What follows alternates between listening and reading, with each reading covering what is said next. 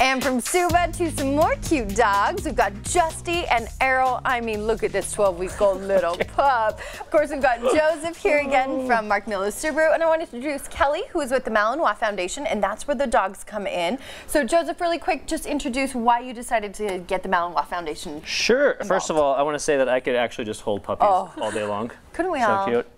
So the Malinois Foundation is a returning partner of ours, a Love Promise partner.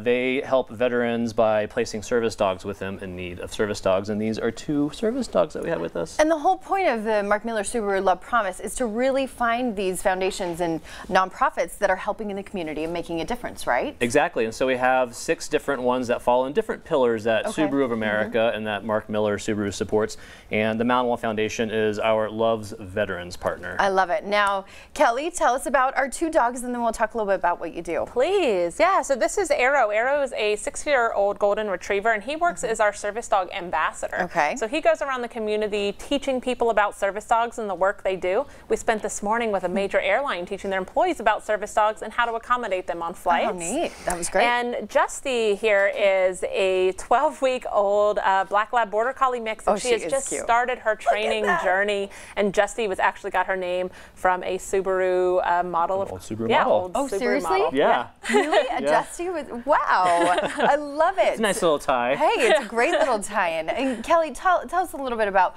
how important it is to train these service dogs and work with the veterans. Absolutely. So we start the training when they're 8 weeks old on average. And they're living with our puppy raisers who are our volunteers, amazing, dedicated volunteers, until they're about 6 to 7 months old.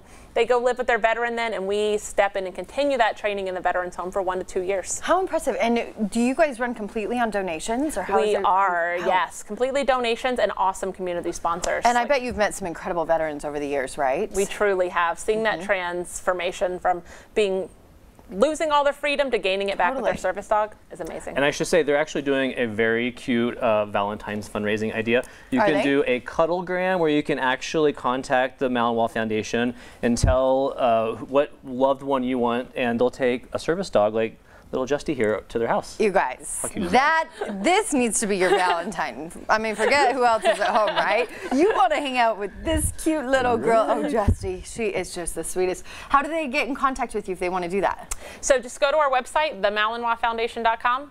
Hard to spell. You can also go to Mark Miller Subaru's website there on the screen and find a link to us as well. Perfect. And then, of course, that might be a good gift to give someone too. If they're feeling a little down, they love puppies. That's a great way to do it, right? Yeah. Hey, well, we always love having you guys here. Thank you so much, and good luck with training little Justy. Thank you. All right. Well, earlier today, Buddha, he was out on the fastest ice on Earth, and he's checking out the speed skaters.